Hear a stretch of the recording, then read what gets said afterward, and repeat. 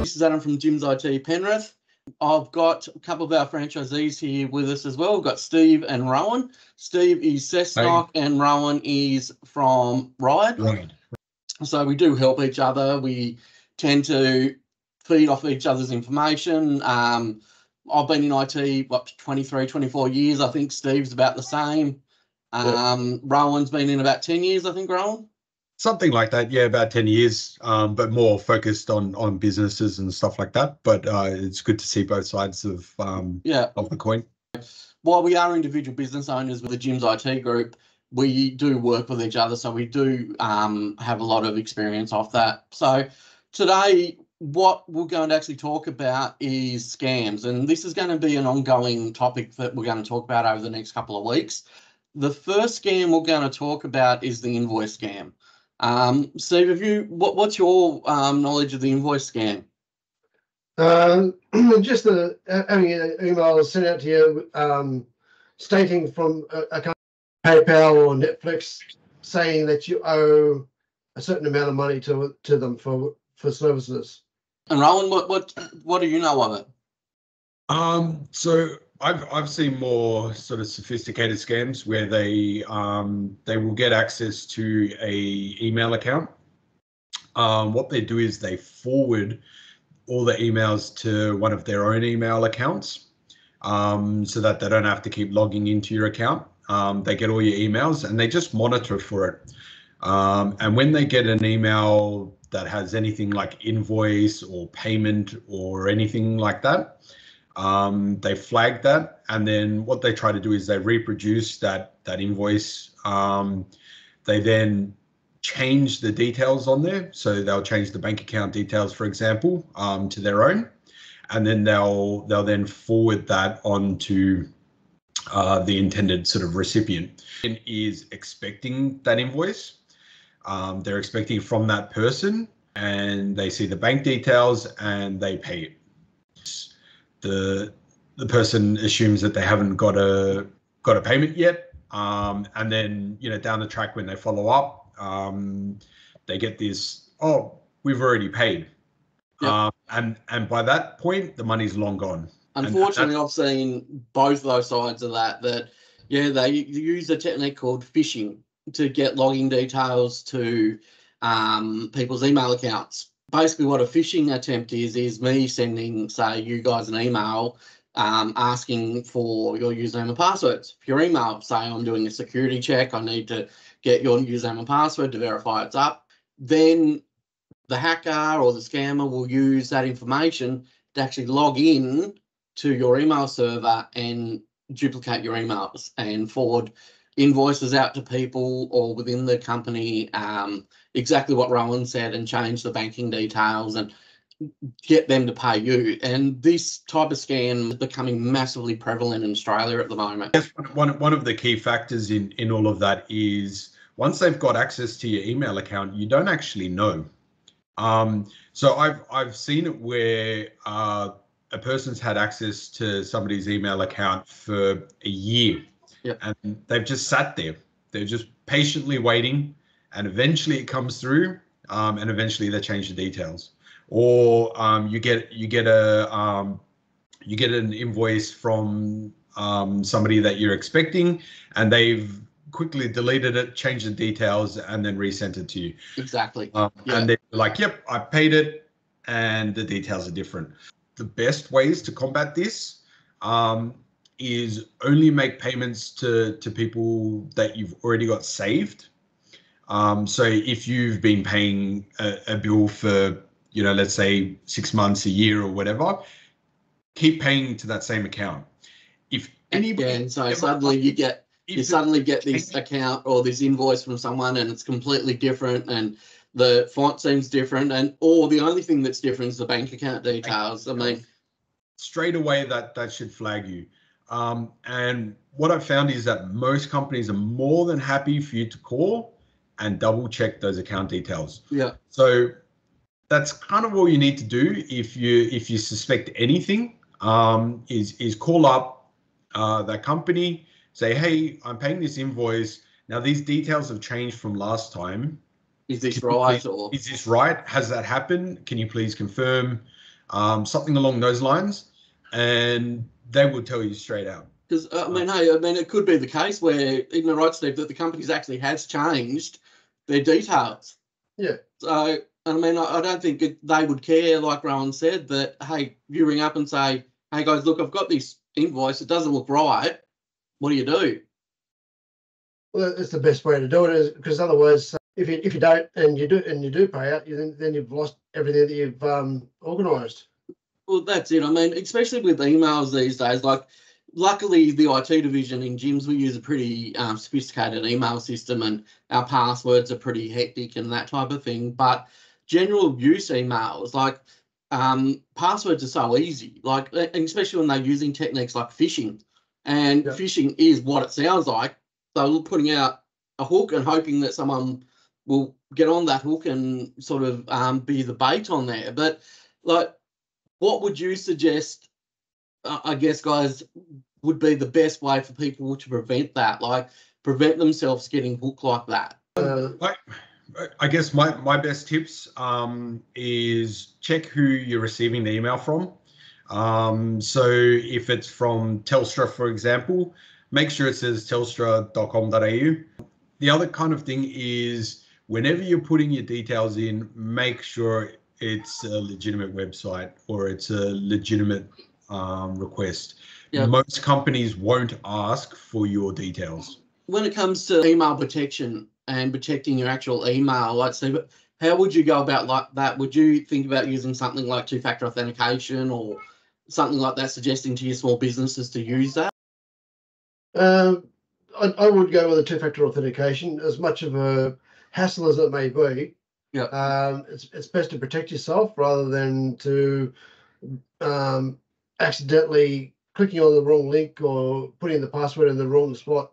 So even if someone did have your password and was able to log in, they'd still need that two-factor authentication, wouldn't they? They would, because I've had an issue on a similar scam-based thing where I've received a notification from Disney Plus saying that somebody logged into my account and tried to access movies or something.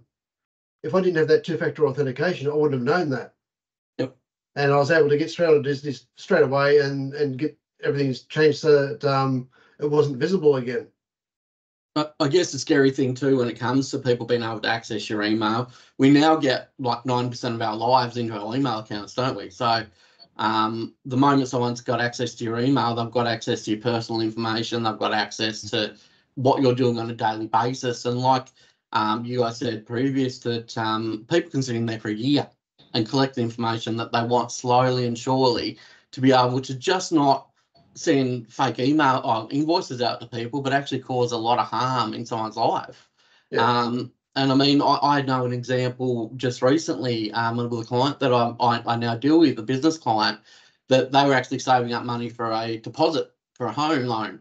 And someone had managed to hack into their lawyer's email account and sent a invoice to that particular person claiming that they were the lawyer and changed bank account details. Those people paid $57,000 to this new lawyer or the new bank account, didn't think about it, so they just lost their deposit for the home loan. But it's so important to look at every bit of information on an invoice that's sent to you.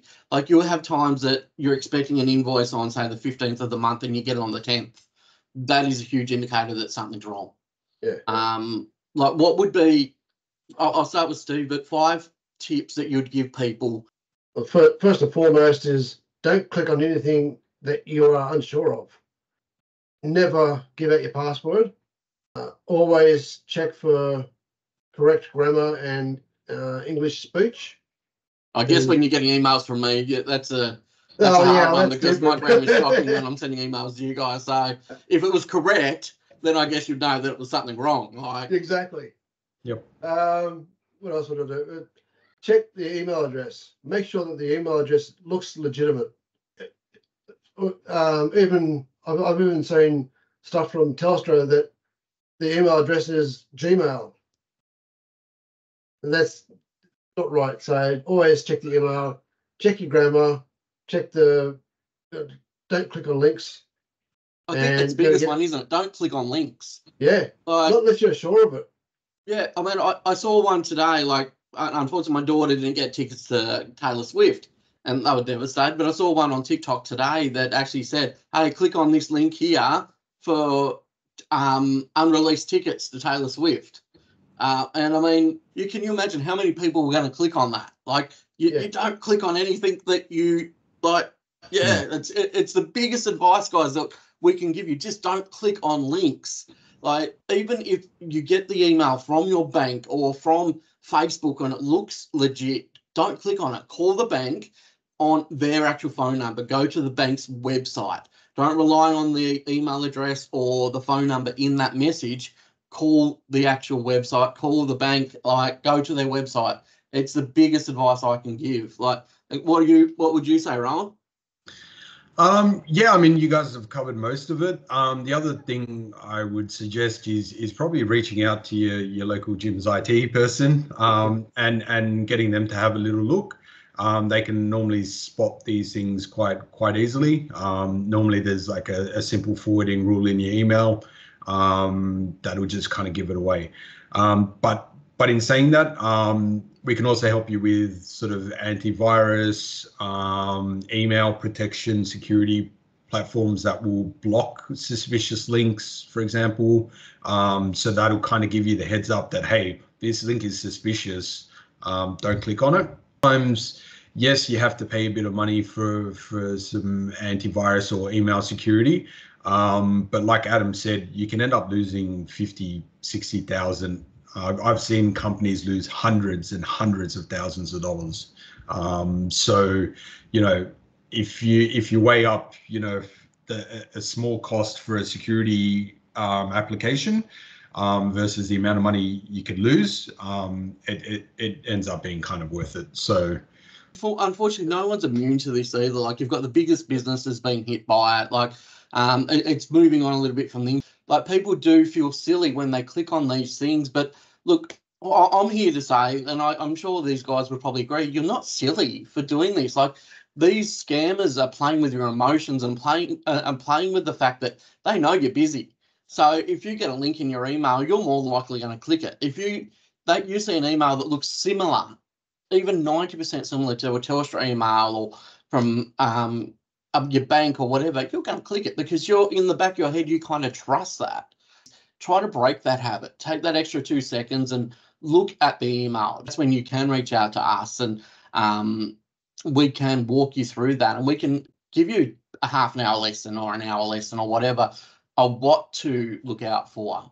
I mean, there's nothing that is too hard for us to help you with. So I guess if you're unsure, just don't do it. All said here, if you need us, JIMS Group or JIMS IT will able to help you with any IT issues, really. I mean, there's nothing that's we can't help you with. So 131 546. Yeah, we've got a good group of guys and girls around Australia, so don't hesitate to give us a call. Even if you just need advice. I've got business clients that just generally ring me for advice, and that's what we're here there for as well. Yep. Is there any other advice that you guys want to give? It doesn't have to be about this, like anything that you've seen recently that people should watch out for, or? No, I think that kind of covers the most of it. I don't know, Stephen, do you have anything? Not at the moment. And ticket scams, like we just said about contents, that's huge at the moment. Like, I think at last count, the Taylor Swift scam I saw, there's about 100 different websites selling tickets to Taylor Swift. I mean, if you're getting an $80 ticket to Taylor Swift, you know you're not getting a ticket. Guys, I guess the biggest message now, while we're heading off, just be vigilant. You've got a massive team here that you can call and ask for help. You can reach out on our Facebook page, JIMS IT. I've got an individual Facebook page, JIMS IT Penrith. The other two guys can be reached directly through the JIMS group. You can ask for Rohan. Rohan's within Sydney metropolitan areas. I'm in Western Sydney. Steve's down some whoop area down Sydney way somewhere. Cessnock, Newcastle. Cessnock. So, and Sydney were covered, Melbourne were covered, Adelaide, WA. even New Zealand, if you're in New Zealand and need to reach out to us, we can do remote support as well. So nothing's off limits. But guys, look, thanks very much for joining us today, tonight, wherever we are. And if you've got any suggestions or anything that you want information on, please let us know. It doesn't have to be on scams. It can be on different computers. You can ask questions on gaming computers and things like that.